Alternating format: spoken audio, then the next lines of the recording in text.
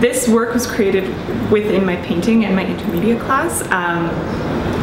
I think that some of these boxes that I had made kind of speak to painting and like a planar color relationship with space and such, but the work kind of grew into these full-fledged, like stuffy, biomorphic sculptural shapes.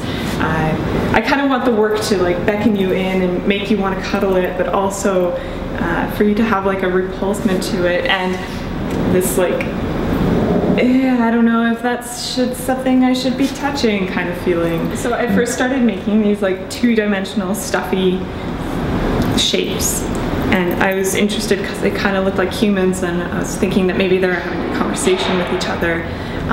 Then I kind of got pulled into like making these finite like embroidery pieces where like this taxing, time laborious thing created this object with no purpose.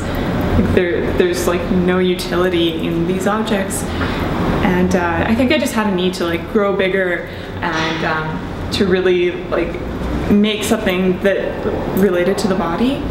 But mostly this work is about like a material exploration. I'm interested in the way that like different textures play to each other, different colors, this like relationship in space of things, how your body becomes encapsulated in the installation. It's definitely like a very theatrical piece.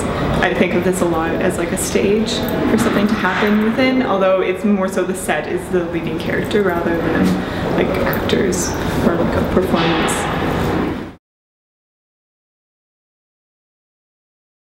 I don't know, I'm also a printmaker and I'm really interested in making prints, but we'll see. I think the idea always leads the medium, so we'll see what happens next. But I really did enjoy making these, and I could see myself making more for sure.